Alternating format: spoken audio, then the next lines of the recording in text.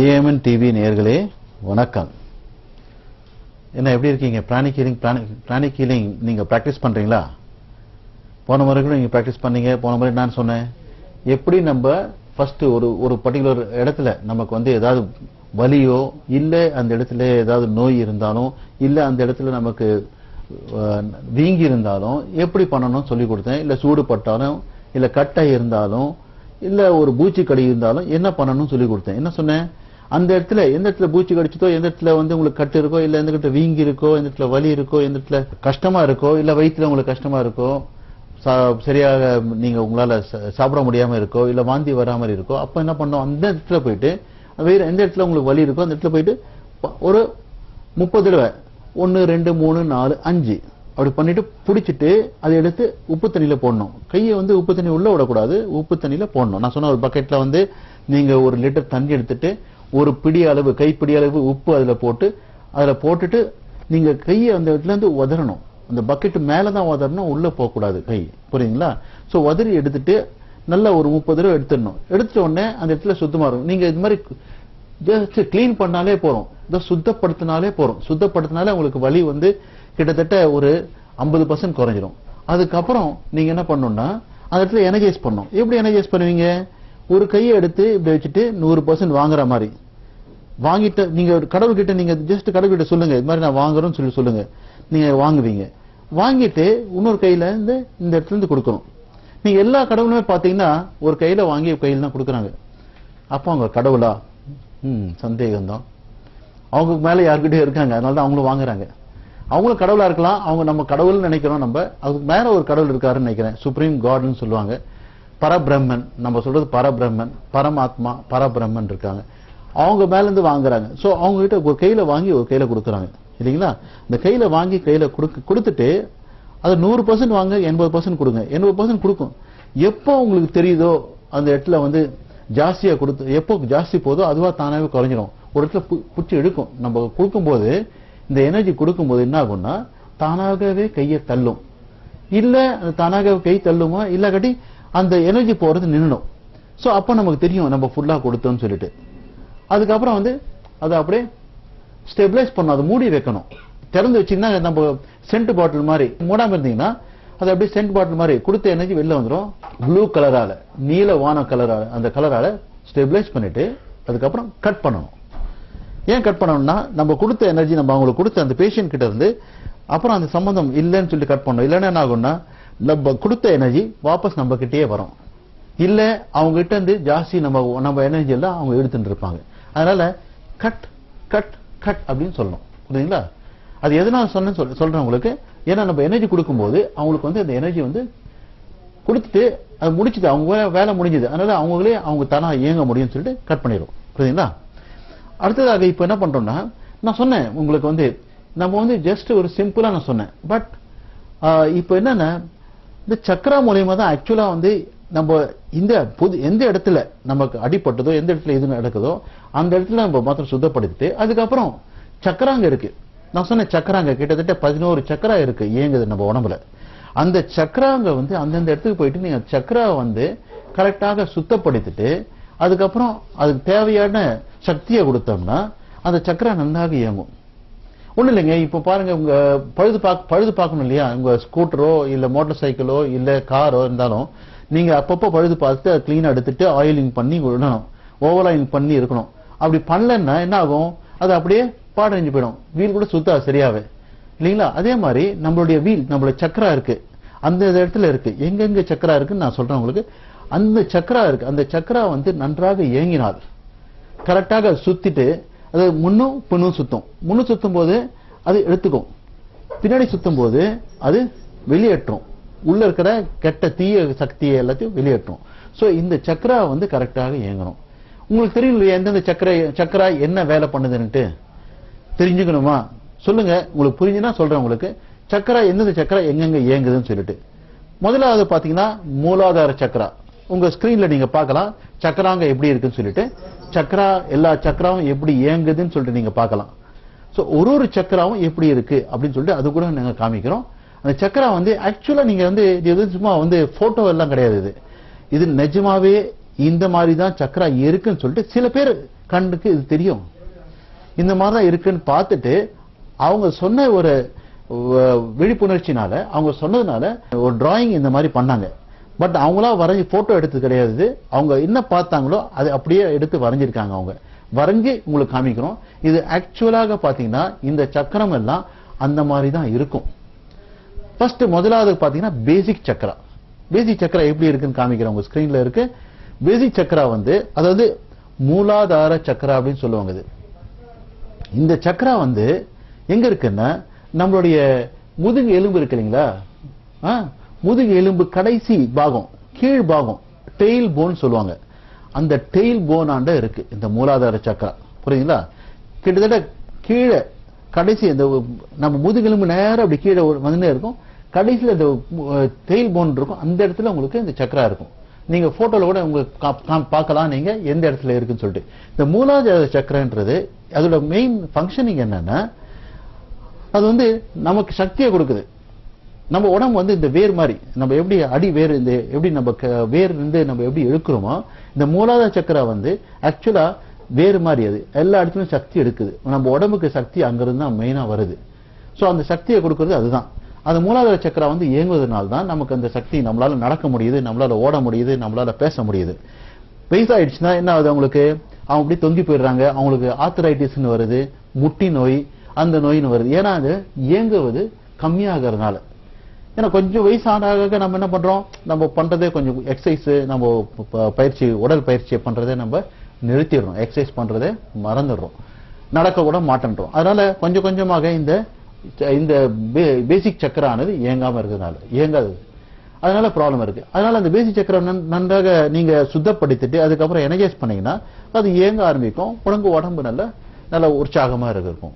இந்த பேசிக் சக்கராவோட பலன் என்ன, பேசிக் சக்கரா மூலமாக என்னென்ன நம்ம குணப்படுத்தலாம்னா, ஏதாவது நம்ம உடம்புல எங்கேயாவது எலும்புல ஏதாவது உடைஞ்சிருந்தாலும் சரி, எலும்புல ஏதாவது ப்ராப்ளம் இருந்தாலும் சரி, நமக்கு எலும்பு ஸ்கெலட்டல் சிஸ்டம் சொல்லுவாங்க. அந்த மாதிரி ஒரு இடத்துல எந்த ப்ராப்ளம் இருந்தாலும் நம்ம பேசிக் சக்கராவை நல்லா சுத்தப்படுத்தணும்.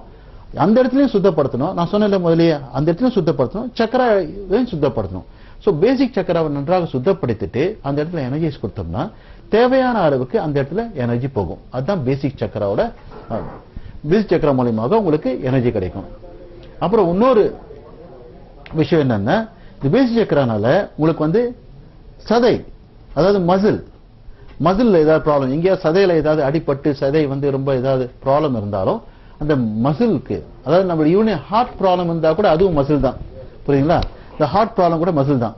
இந்த ஹார்ட் ப்ராப்ளம் போது அதுவும் மசில்னால நம்ம கிளீன் பண்ணிட்டு பேசிக் சக்கராவும் கிளீன் பண்ண வேண்டியதா இருக்கும். பேசிக் சக்கராவும் எனர்ஜைஸ் பண்ணணும். புரியுதுங்களா?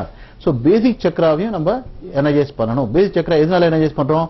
ஒன்னு எலும்பு ஸ்கெலிட்டல் ப்ராப்ளம்ஸ், அதாவது எங்க இருந்தாலும் எலும்பு சம்பந்தப்பட்ட எந்த நோயா இருந்தாலும் சரி அதை குணப்படுத்தணும்னா பேசிக் சக்கராவை நம்ம சுத்தப்படுத்தி அதை எனர்ஜைஸ் பண்ணணும். அதுக்கப்புறம் வந்து சதை மசில்ஸ், அதுக்கும் இதை யூஸ் பண்ணணும். அதுக்கும் இதை நன்றாக சுத்தப்படுத்தி எனர்ஜைஸ் பண்ணோம்னா பேசிக் சக்கராவை நல்லா எனர்ஜைஸ் பண்ணா தேவையான அளவுக்கு எனர்ஜி அந்த பர்டிகுலர் இடத்துல சக்தி போயிடும். புரியுங்களா? அதுக்கப்புறம் வந்து இன்னொரு இது உங்களுக்கு தெரியும், போன்ல நடுவுல தான் நம்ம போன் மேரோன்னு சொல்லுவாங்க. அது போன் மேரோ நம்ம எல்லாம் வந்து இப்போ சிக்கன் சாப்பிட்டாலும் சரி மட்டன் சாப்பிட்டாலும் சரி அந்த போன் நடுவுல இருக்க தட்டி நல்லா அதை எடுத்து உறிஞ்சுவோம். அது சாப்பிடுறவங்க. நான் சாப்பிட மாட்டேன். இப்போ நான் சாப்பிடும்போது இதெல்லாம் பண்றது பழக்கம் உண்டு. இப்பெல்லாம் நாங்க சாப்பிடுறதுல சைவாயிட்டோம். பட் இது சாப்பிடுறது அந்த நடுவில் இருக்குது. அது வந்து அதுதான் போன் மேரோன்றது. போன் மேரோன்றது என்னது? அது என்ன உற்பத்தி பண்ணுது? போன் மேரோ மூலமாக நமக்கு வந்து இந்த பிளட் ஆர்பிசி கம்மின்னு சொல்றாங்க இல்லையா, ஆர்பிசியும் ஒயிட் டபிள்யூபிசியும் ரெண்டும் அங்கதான் உற்பத்தி ஆகுது. டபிள்யூபிசி ரெட் பிளட் கார்பசல்ஸ் சொல்லுவாங்க, அதுக்கப்புறம் ஒயிட் பிளட் கார்பசல்ஸ் சொல்லுவாங்க. அது ரெண்டுமே அங்கதான் உற்பத்தி ஆகுது. இந்த ரெண்டுத்துக்கும் சக்தி கொடுக்குது. பிளட் சம்பந்தப்பட்ட நோயா இருந்தாலும் சரி இதை நம்ம எனர்ஜைஸ் பண்ணிட்டு பண்ணணும். சோ அப்போ பிளட் சம்பந்தப்பட்ட வியாதிக்கும் இதை யூஸ் பண்ணலாம், இதை நம்ம பயன்படுத்தலாம். புரியுங்களா? சோ இந்த பேசிக் சக்கராவை நம்ம கிளீன் பண்ணி எனர்ஜைஸ் பண்ணும்போது உங்களுக்கு என்னென்ன இதுக்கு சம்பந்தப்பட்ட வியாதிக்கு பண்ணலாம்? ஒன்னு எலும்பு சம்பந்தப்பட்டது, ரெண்டாவதாக நம்ம சதைய சம்பந்தப்பட்டது, மசில் சம்பந்தப்பட்டது, மூன்றாவதாக பிளட்ல ஏதாவது ப்ராப்ளம் தான் சரி அதுக்கும் சம்பந்தப்படலாம். கேன்சர் இருக்கவங்களுக்கு பிளட் கேன்சர் இருக்கவங்களுக்கு எல்லாம் இந்த பேசிக் சக்கரா தான் ரொம்பவும் மோசமா இருக்கும். அங்கதான் ஆக்சுவலா வந்து இப்ப நெருப்பு மாதிரி எரியுதுன்றாங்க. உடம்புல வந்து ரொம்ப சில பேருக்கு வந்து ரொம்ப சூடா இருக்குன்னா உடம்புன்னா பேசிக் சக்கரா ரொம்ப அதுல வந்து கலரை பாத்தீங்கன்னா பேசிக் சக்கரா நீங்க கலர் பாத்தீங்கன்னா அந்த ரெட் கலர் ஜாஸ்தி இருக்கும். ரெட், ஆரஞ்சு, எல்லோ 3 கலர் இருக்கு. ரெட் கலர் ஜாஸ்தினால அந்த இடத்துல நிறைய எனர்ஜி இருக்கனால உங்களுக்கு வந்து ரொம்ப சூடு உடம்பு சூடா இருக்கும்போது அந்த பேசிக் சக்கராவை கிளீன் பண்ணா கூட உங்களுக்கு சுத்தப்படுத்தினா உடம்பு அந்த சூடு வந்து ரொம்பவும் கம்மி பண்ணலாம். புரியுதுங்களா? சோ இதுதான் பேசிக் சக்கரான்றது. சோ இந்த பேசிக் சக்கரா பத்தி எனக்கு தெரிஞ்சுக்கினீங்க. அடுத்ததாக நம்ம வந்து செக்ஸ்ன்னு சொன்ன உடனே எல்லாரும் வந்து ஒரு வியப்பா செக்ஸ்னால நம்ம யாரும் பேசக்கூடாது. செக்ஸ் சக்கரான்றது எங்க இருக்குன்னா நம்ம செக்ஸ் அதாவது அந்த பெல்விக் போன் சொல்லுவாங்க அந்த இடத்துல இருக்கு. நம்ம செக்ஸ் ஆர்கன் எங்க இருக்கோ அந்த இடத்துல தான் இருக்கு. செக்ஸ் சக்கரனால என்ன ஆகுது? ஒண்ணு நம்ம உற்பத்தி குழந்தைகளை பெத்துக்கிறோம், அதனால பலன் நடக்குது. ஏதாவது இந்த குழந்தைகளை சம்பந்தப்பட்ட இந்த குழந்தை பிறக்க முடியாது அந்த மாதிரி சம்பந்தப்பட்ட ப்ராப்ளம் இல்ல ஏதாவது ஒரு இன்ஃபர்டிலிட்டின்னு சொல்லுவாங்க அந்த மாதிரி ப்ராப்ளம் இருந்தாலும் சரி, இல்ல ஏதாவது சம்பந்தப்பட்ட செக்ஸ் சம்பந்தப்பட்ட ப்ராப்ளம், அதாவது சில பேருக்கு செக்ஷுவலி டிரான்ஸ்மிட்டட் டிசீஸ் வரலாம். அந்த மாதிரி ப்ராப்ளம் இருக்கிறவங்களுக்கும் இந்த செக்ஸ் சக்கராவை நல்லா கிளீன் பண்ணிட்டோம்னா நல்லா சரியா ஆயிடும். அப்புறம் இன்னொரு விஷயம் வந்து யூரினரி சிஸ்டம், அங்கிருந்து தான் யூரினரி சிஸ்டம் கூட இருக்கு. யூரின் பாஸ் பண்றது அங்கிருந்து தான் யூரின். சோ யூரினரி சிஸ்டம்ல ஏதாவது ப்ராப்ளம் தான் சரி, பெண்களுக்கு முக்கியமா பாத்தீங்கன்னா அவங்களுக்கு இந்த யூரினரி ட்ராக் இன்ஃபெக்ஷன் சொல்லுவாங்க. யூரின் ட்ராக் இன்ஃபெக்ஷன் வந்து இருக்கு, அதனால அவங்களுக்கு வந்து சரியா வந்து வலி இருக்கு, யூரின் போகும்போதெல்லாம் வலி இருக்கு அப்படின்னு சொல்லுவாங்க.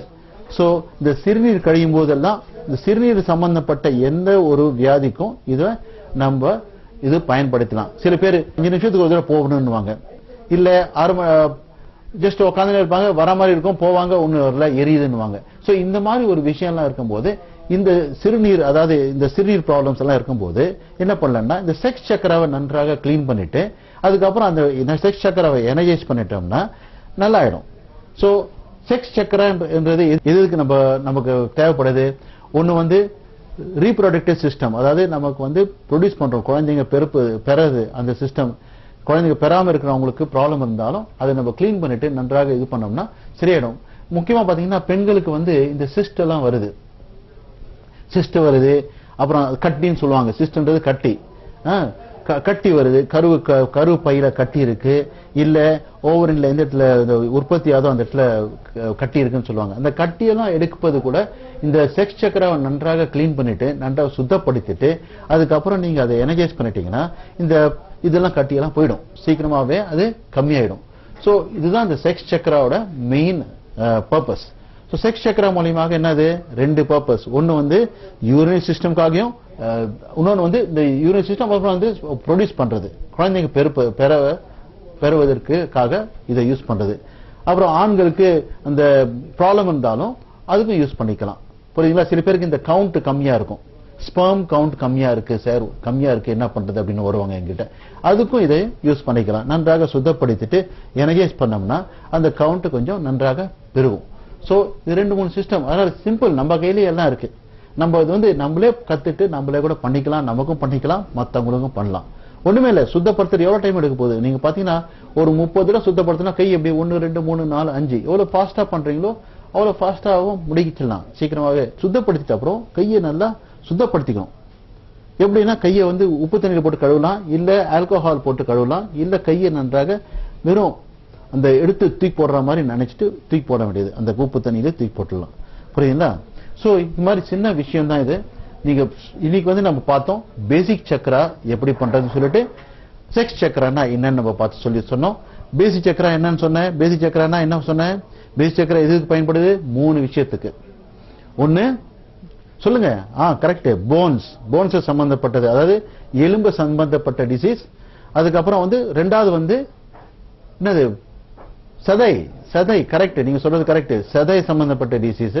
அதுக்கப்புறம் 3வது வந்து பிளட் சம்பந்தப்பட்டது, ரத்த சம்பந்தம், ரத்தத்துக்கு ஏதாவது ப்ராப்ளம் இருந்தாலும் அது ரத்த சம்பந்தப்பட்ட டிசீஸ் இருந்தாலும் அதுக்கு நம்ம இதை உபயோகப்படுத்தலாம். இந்த சக்கராவை நல்லா கிளீன் பண்ணி எனர்ஜைஸ் பண்ணலாம். ஓகேங்களா? அடுத்த நிகழ்ச்சி நம்ம திருப்பி பார்க்கலாம் வேற சக்கராவை பத்தி. மிகவும் நன்றி. தேங்க்யூ.